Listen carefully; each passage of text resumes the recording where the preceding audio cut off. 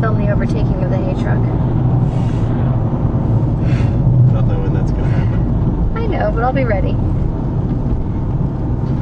It takes about an hour to get to Derry, unless of course you're behind a hay truck. And it's about 3 days. You need to extend your passport.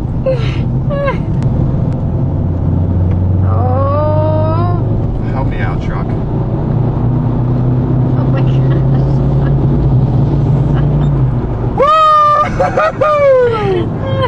125 kilometers in third gear. How do you like me now? Say go, Papa. Papa. Okay.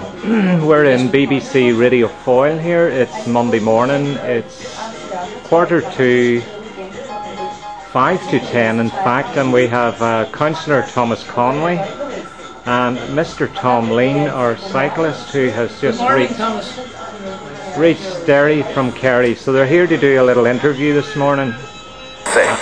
Welcome back. If I asked you to cycle from Tralee to Killarney tomorrow, you'd probably look at me queer like. If I asked you to cycle from Tralee to Derry tomorrow, I can do it in 2 days. Well, I'm sure you tell me exactly what to do. Well, let me introduce you to a man who's leaving Tralee tomorrow morning at 5 a.m.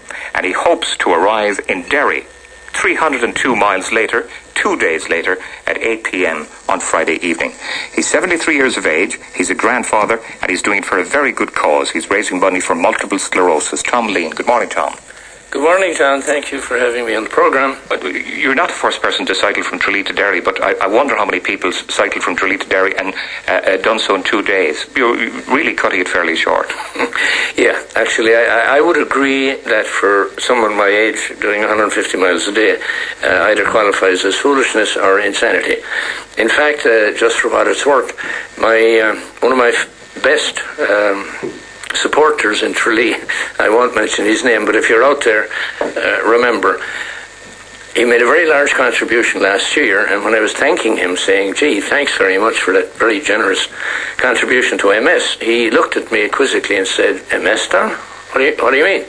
I said, your contribution for MS? And he said, no, he said, that wasn't for MS. That was for your psychiatric fees.